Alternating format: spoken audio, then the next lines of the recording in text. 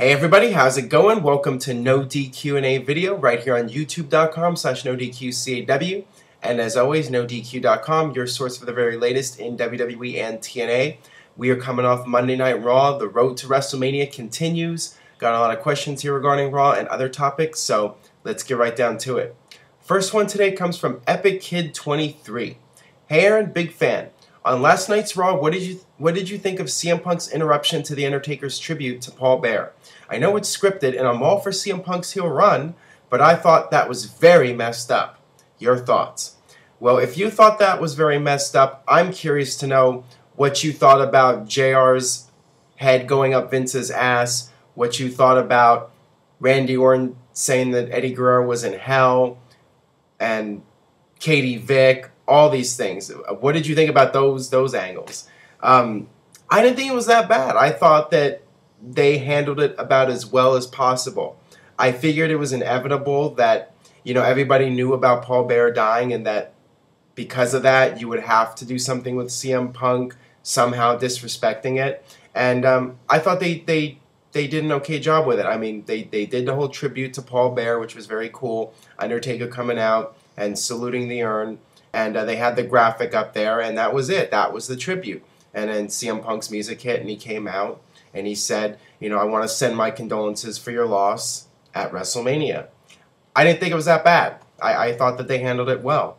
And, the whole ending with Raw with Kane and CM Punk and Undertaker coming out and Undertaker and Kane saluting Paul Bearer, I thought it was very cool.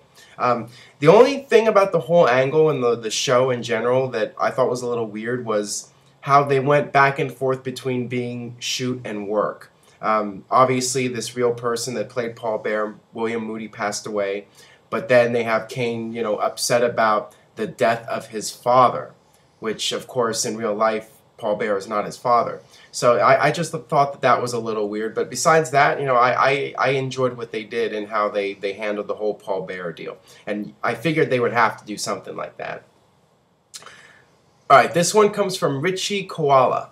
Hey Aaron, do you think Chris Benoit will ever have a spot in the Hall of Fame in the future, even though what he did to his wife and son in the suicide?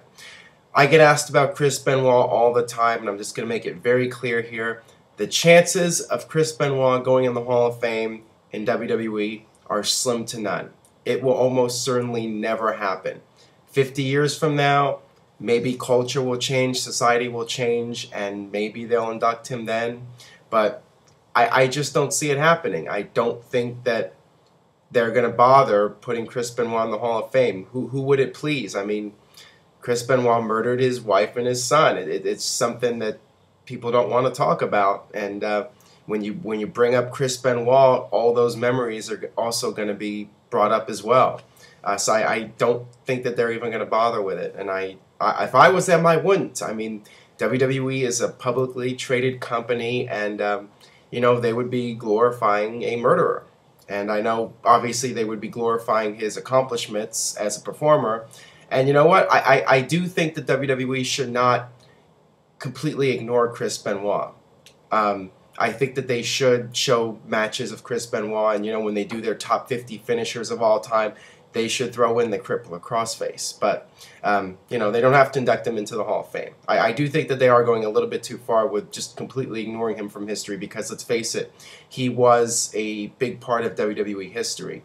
And he did, put his body out there, and he sacrificed himself for WWE, and he ended up getting all those concussions as a result. So I do think that his career should be acknowledged more than it is. Alright, this one comes from Aliv70598. Hey Aaron, big fan of the show since episode 150. What do you think of this as an ending to the Punk-Undertaker match at WrestleMania? Punk locks in the Anaconda Vice and keeps it in for over a minute.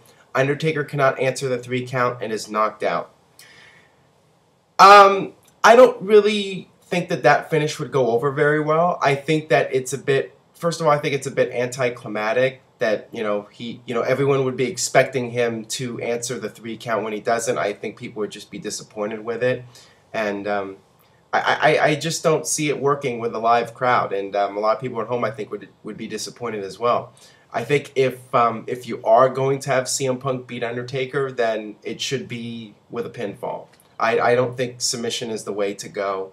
I think that they should, if, you know, that's the big question, should CM Punk end the streak? There's a lot of mixed feelings about that, but let's say Undertaker wants to put over Punk, let Punk beat Undertaker with the GTS. I think that's the best way to go. I definitely don't want to see a submission. I don't think a lot of people would like to see a submission finish, even if it's Undertaker just passing out. I don't think it would go over well. Is there a chance that this year's WrestleMania could be overpacked and overhyped and resultly failing in delivering the high expectation that comes from these matches?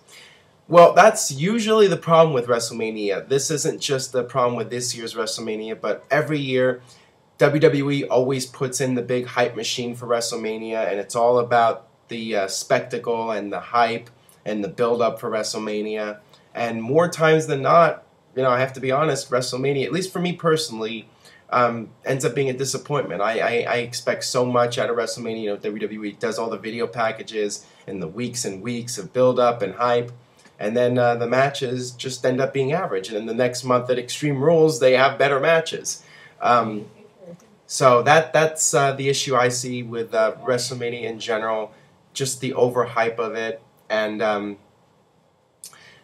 I do think that this year's WrestleMania has a lot of potential, but then again, I say that about every WrestleMania. But I do hope that the matches can deliver, and it's WrestleMania. Let the guys go out there and go all out. That's one thing I expect out of WrestleMania. I expect the matches to be the best of the year, and they go out there and they take chances that they won't normally take on a regular pay-per-view, because it's WrestleMania.